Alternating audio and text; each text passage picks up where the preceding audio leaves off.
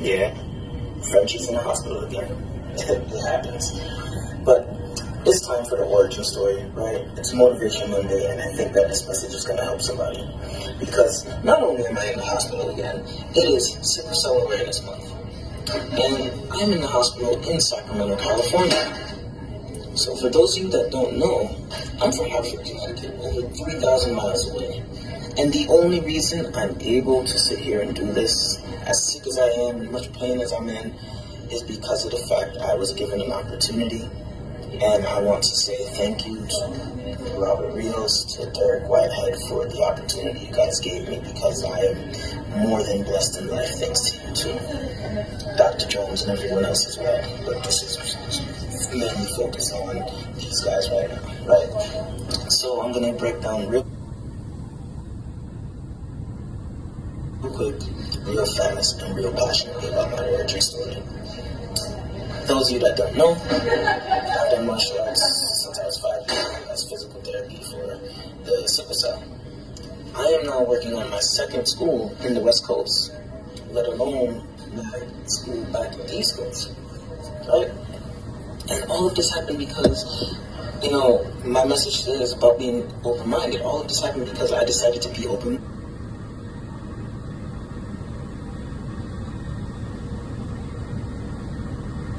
Minded one day, right?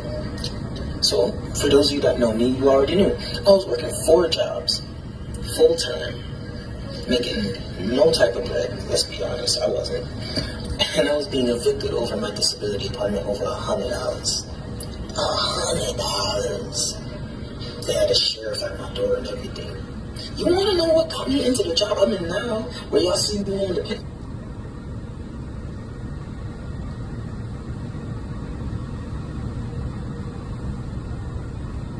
On the yachts and in the hotels and traveling and doing everything. It was because I went to the state building and there was a man with an ankle bracelet on talking about, do you want a free phone?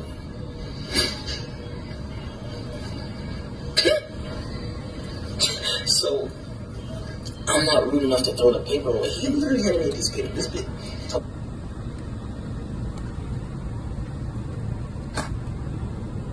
You know, 100, 400 plus a week if you wanted a job.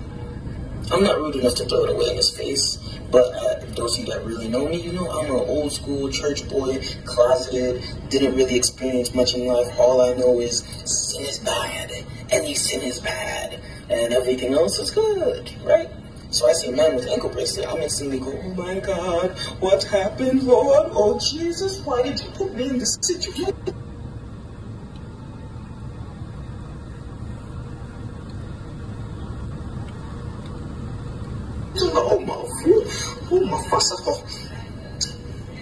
Excuse me.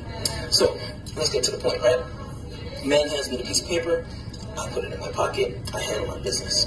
Sheriff is now knocking on my door and I'm sitting here freaking out, like, what am I gonna do? I need the $100 to pay this rent so I don't get evicted.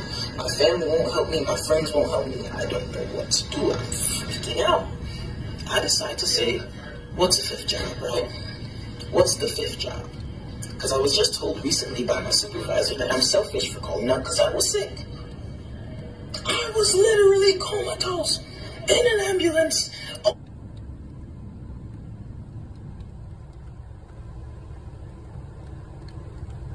my way to the hospital. But I'm selfish for calling out sick. Story for another day. Whatever. So, like I said, I tried this next job. In my first week, I made what I made in a month with all 4 jobs combined.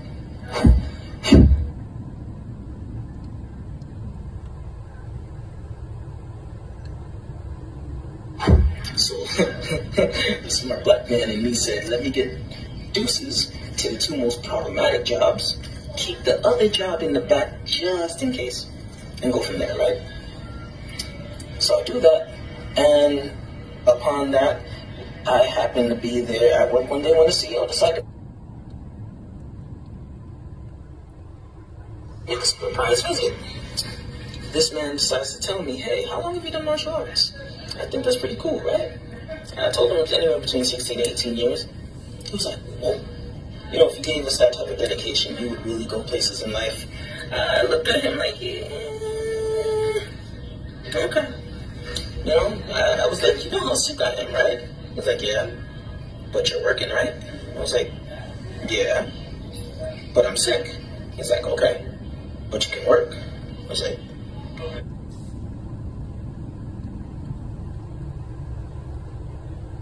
oh snap. Somebody that doesn't actually want to abuse my sickness for once? Someone that doesn't need me for a publicity stunt? Someone that doesn't care that I have sickle cell? All I have to do is work? It's every hard-working Jamaican's dream. Oh my God. Right?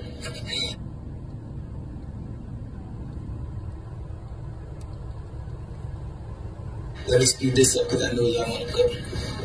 So, at the end of the day, I said, all right, I'll give you that dedication, but understand the dedication I give martial arts is the same dedication I give to church. I hold that to my heart, my spirit, my soul.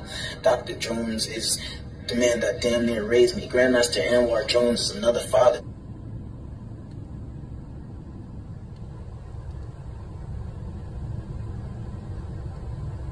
to me. And I record this video on September 22nd because guess what? That's my father's birthday. He passed, and frankly, I feel like someone needs a motivational message. So, because I decided to embrace myself in this job, I quit all the other jobs, put myself fully here, brought my girl in with me, who's now my wife at the time. Shout out to you, love you, baby, all that. You know, brought my girl in. Tell me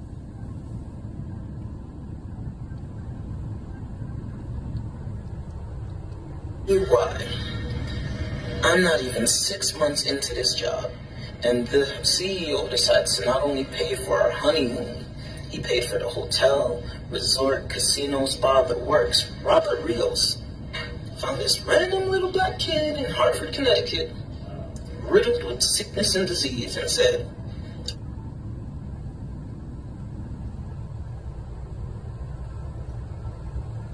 I like your work ethic. I'll pay for your honeymoon. Thank you once again for that. So now I keep going over everything that's happening in life, and I'm bumping heads with people. Everything's happening, and all I can think of is, wow, like every step I take continues to happen specifically because of the fact that I'm open-minded, or I try to be open-minded.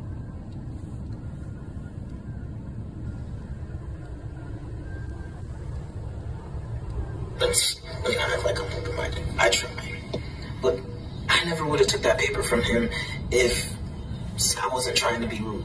I never would have sit there and took the time to talk to Bobby if I never was sitting here trying to just understand. If I wasn't just trying to learn, you know, see why this business is so different. School didn't teach me anything about commission. I went to college, man. I lost my financial aid because I had surgery.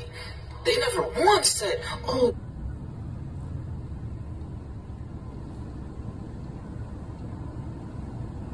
commission jobs are something that you can survive off of, that you can thrive off of, you know? Like, the next time someone knocks on your door and offers you a free phone or talks to you about lights or whatever the case may be, take the time to learn about these people because they have a wonderful opportunity in front of them that school just never took the time to give us a fair shot to say there's more than one way to be an entrepreneur.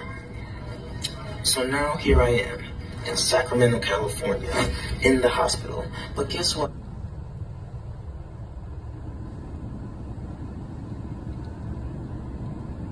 Am I mad? Am I sad? No. I'm in pain. I'm here. But I can rest knowing that my team has been handling everything to the T.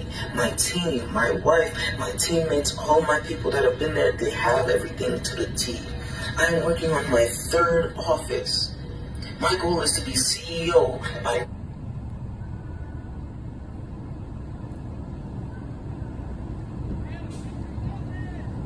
next year's Christmas. I'm working on my 3rd office and my 2nd school, and it's all thanks to these 2 men, Robert Rios and Derek Whitehead. Derek, who decided to say, you've been in this business so long and you haven't become a senior advisor yet, I'm going to take you under my wing and I guarantee you'll be senior advisor. He told the truth. He was a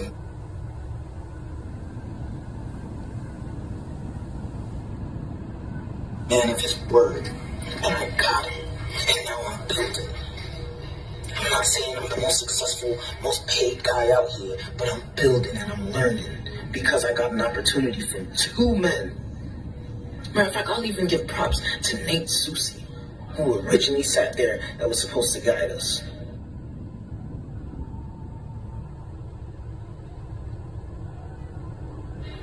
But I got the proper guidance. I've had some ups, I've had some downs. I've had so much that's happened to me in life, but at the end of the day, I'm in California.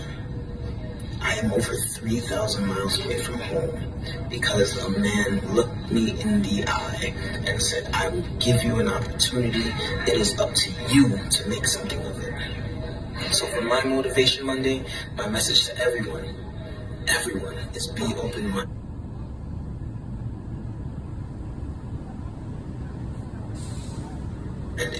Those of you that want a job, guess what? I'm hiring in Connecticut, hiring in San Francisco, and Sacramento. You call me and you will have a job this week. No questions will be asked. Thank you to everyone who's been there to support me, help me build in all this time, everyone who's helped me thrive, and even to all the people who've hated on me and sent me evilness and spitefulness, because I wouldn't be here if it wasn't for all of my experiences. So thank you to the haters, thank you to the lovers,